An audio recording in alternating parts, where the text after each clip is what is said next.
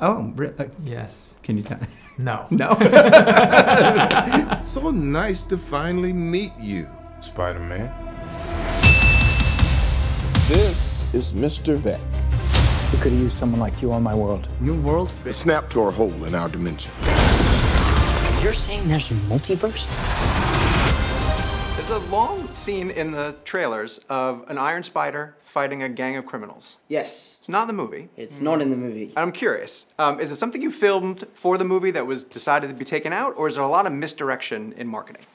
Was filmed for the movie. It was in the script. It was a huge part of the script. But it took place at the beginning of the film. And it was this kind of idea that Peter Parker was doing his errands before his vacation, which was getting some toothpaste. He needed to get a dual headphone adapter, pick up his passport, and then take down the Man-Freddy crime family. Okay. And, you know, it just slowed down the beginning of the movie. Like, we really wanted to just get the kids out into Europe and on vacation.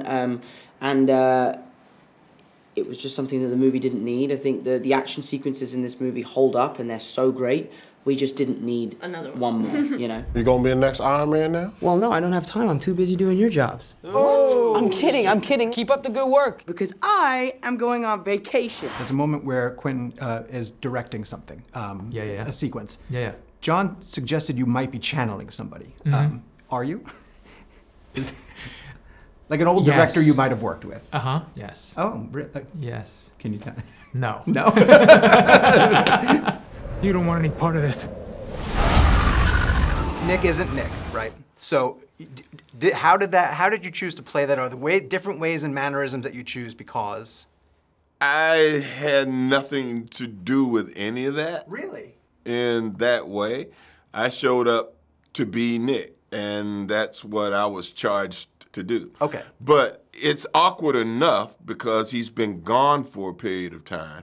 So he's now back searching for his new normal. So you don't play him any Because he differently? doesn't have Avengers around him. Right. He's got to figure out, okay, I don't have these guys, I got you. Tony Stark tells me you are the future of this thing.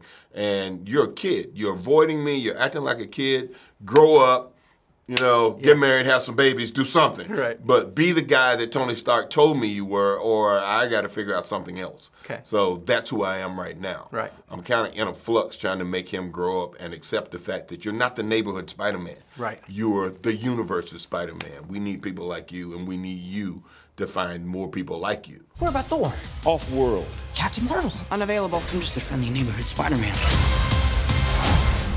Bitch, please, you've been to space. I'm going to ask a huge spoiler question. Go ahead. Your reaction to getting J.K. Simmons and your anticipation about potentially playing off of him in future movies. It will be an absolute dream come true. Okay. That's all I'm gonna say. That's all you're going to say. See? Restraint. Nice. You're all alone. Your friends are in trouble. What are you going to do about it?